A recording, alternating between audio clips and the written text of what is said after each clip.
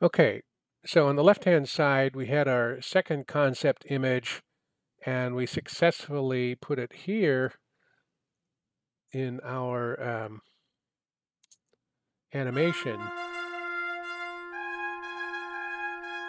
But the funny thing was that our original idea of overlaying it was just too busy, so we punted.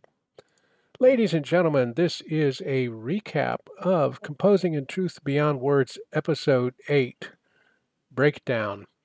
Uh, we re entered by reflecting that we had declared a breakdown.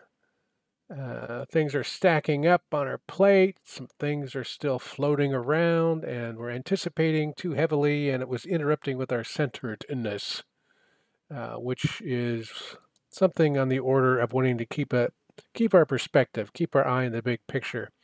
So we continued with our centeredness O1 animation, and we completed it. And what we were doing there is these are the two concept images, this one and this one, and we basically made our animation into two sequential scenes. So what we're going to do to bring us home is show you that final animation. Here we go.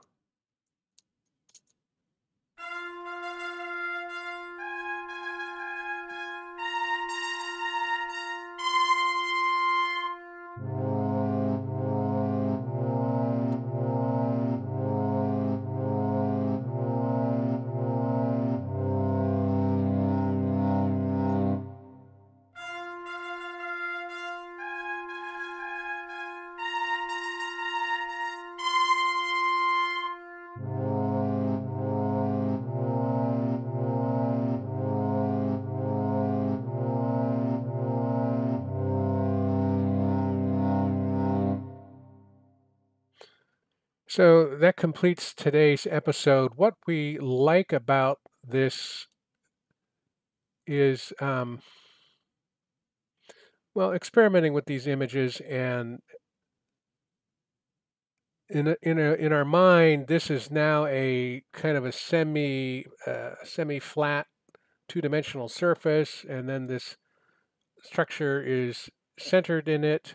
Um, and we started with the bits disassembled, and then we ended up with them kind of triumphantly put together in a centeredness.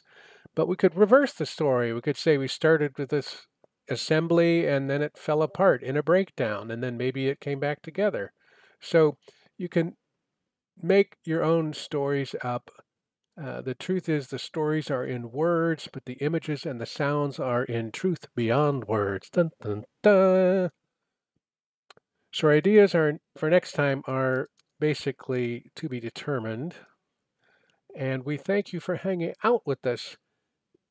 We invite you to come back. Take care and keep on streaming.